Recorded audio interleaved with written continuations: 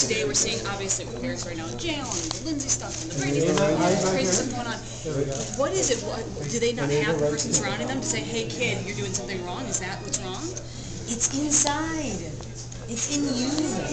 You can't look for it outside. You're not going to find it.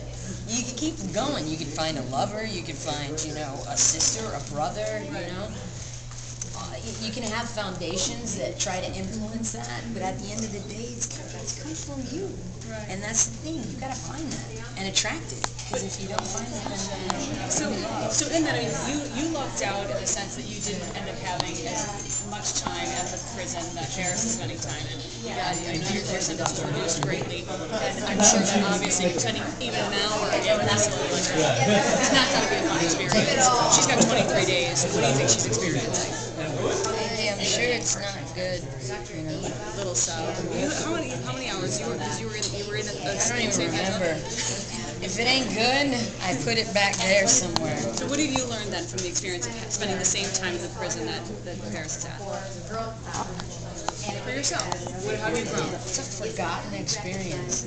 I don't grow from pain. I grow from life. You know what I mean? Pain doesn't really do anything but, go in the basement somewhere. Did it make you learn anything? Did it make you take a lesson away from it? Do you maybe even teach to these girls that you're talking to here today? Punishment doesn't teach me anything. No? Believe me, I'm a hard-headed kid. If I'm going to learn from anything, it's just from looking at what I want and not having it.